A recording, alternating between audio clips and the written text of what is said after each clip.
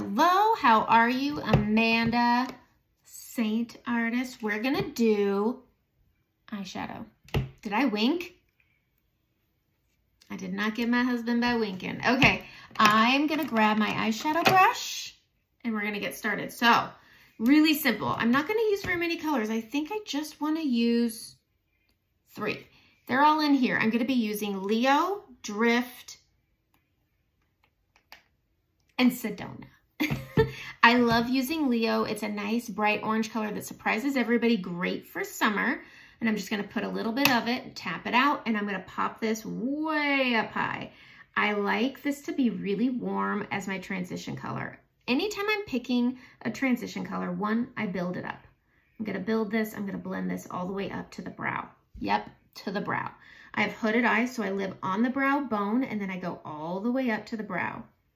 Just like that. Look at how pretty that is. It's just, you could stop here and let this be your color. I'm not, but you could. So we're grabbing that Leo, and by living on that brow bone, keep your eyes open, and then blend, blend, blend. Windshield wiper this puppy all the way up.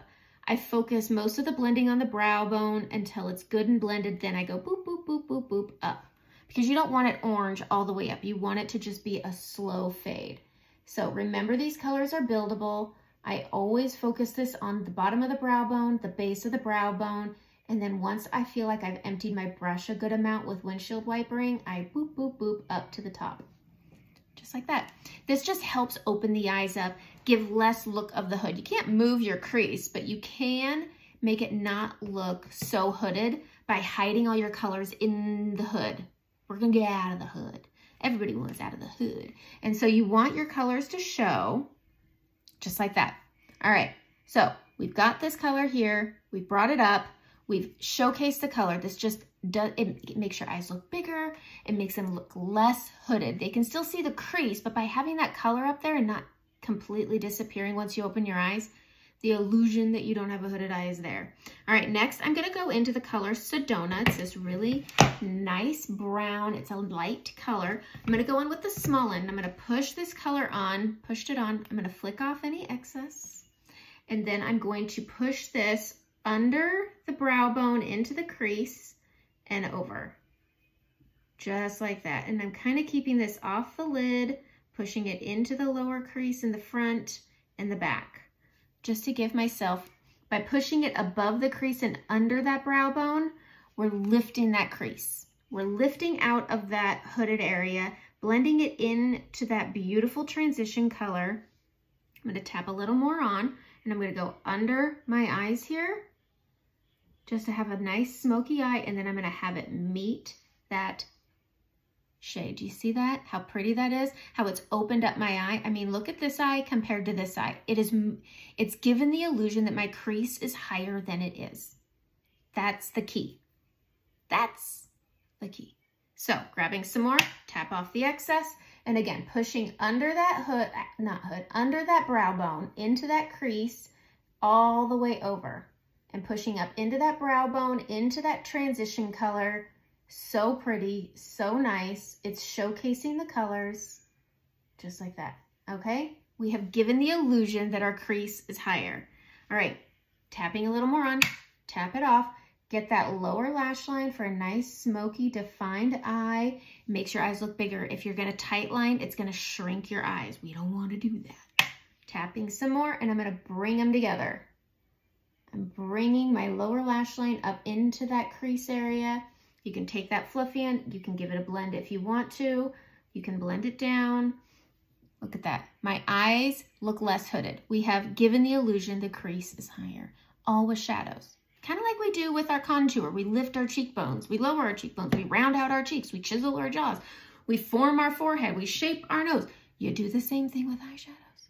All right, I'm gonna go into Drift. I'm gonna use my finger going into Drift. I don't have a mirror on the bottom layer. And I'm just gonna tap this right in the middle, just like that, right in the middle. I'm gonna take what's left on my finger and I'm just gonna sweep it on the top under that brow. Pretty nice, putting it in the middle. Focusing this in the middle. Don't worry, we're gonna spread this puppy out. Whatever's left on my finger again, sweeping above and under. There we go. All right, I'm gonna take that fluffy end of the brush. I'm gonna move that shimmer out. So it's still focused in the middle, but I have moved it out. Moving it, move, move, move, move. Get over here. All right, there we go. All right, let's grab some liner. I always tight line my upper. I know I just said don't tight line. Don't tight line the lower part. All right, I'm gonna grab it. I'm gonna push up on this outer corner and then I just push up and over. This will tickle when you first start doing it. Do not go all the way over. Just go to where your lashes start to be less. That's what I do. It changes for everybody, but you don't want to extend that outside of your lash line.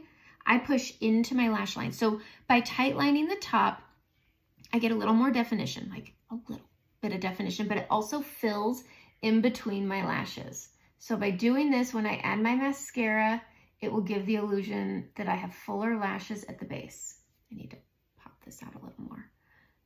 So pushing into that lash line over to where they start to thin, and that's it. It did go over. There we go. Okay. I'm gonna grab this brush and just give a little bit of a dusting. Okay. Now I'm gonna take, what do I wanna do? I'm gonna take a felt tip. I'm a sucker for a felt tip just for a little bit of a wing. And I am gonna go a little outside. I'm gonna extend my lash line. So you can see your lash line here, and I'm gonna pull this down until it meets my lower lash line. And I've just extended it, okay? Then we're going to pull this up to where my crease ends, and then I'm gonna go in. And this is just gonna be a bit of a cat eye. I like a small cat eye. I don't like a lot of definition. And there we go. Then I'll look here, see how it goes, and I wanna pull it up a little, and that's when I will add any lift. Just like that.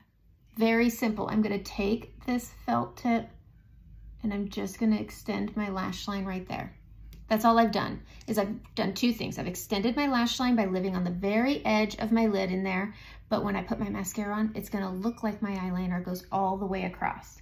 So again, we're going to extend our lash line until it meets the lower. Then we're gonna pull up and we're gonna meet.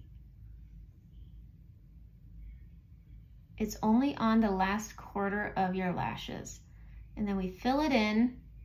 And then I look over here and I definitely need some lift. So I'm gonna do that. Just like that, done. Get that inner lid to extend the lash line. Just like that. Now we'll grab our mascara. I need to get a new one, but look at how pretty. Just adding a little tiny scotia liner does. And watch what mascara is gonna do for this look. It's so pretty. This is a really nice, Sedona and Leo are just a really good cool and warm that marry together so well, but it's not a deep, dark eye. But finding the placement that you like and the way you like your shadow to look is key. Once you find where you want your shadow to be, just change out the colors and you could come up with so many different eye looks that are actually the same eye look. So I just wiggle at the root and I pull. Wiggle at the root and I pull. Get this lower lash line a little bit. I just focus it on the outside. Get on the other side and I wiggle at the root and I pull. Wiggle and pull, wiggle and pull. Filling that root line, especially with me putting that tight line on the top, helps a lot. Gives that fullness at the base. I don't like a lot of clumping with my mascara, so by filling it at the root and not at the base or at the top, helps. All right, let's check this out. I think I have two different eyeliners on. Two different shapes. Let's fix that. Nobody ever looks at you this close, by the way. Nobody, unless they're trying. So I do. And so I just need to lift this side a little bit more. Just like that. Boom. Now I'm happy. Am I? Am I? And that's it. That's the eye look. Super simple, super easy. 3 colors. Leo, Sedona, Drift. Easy peasy, lemon squeezy. That's it. Have a good day.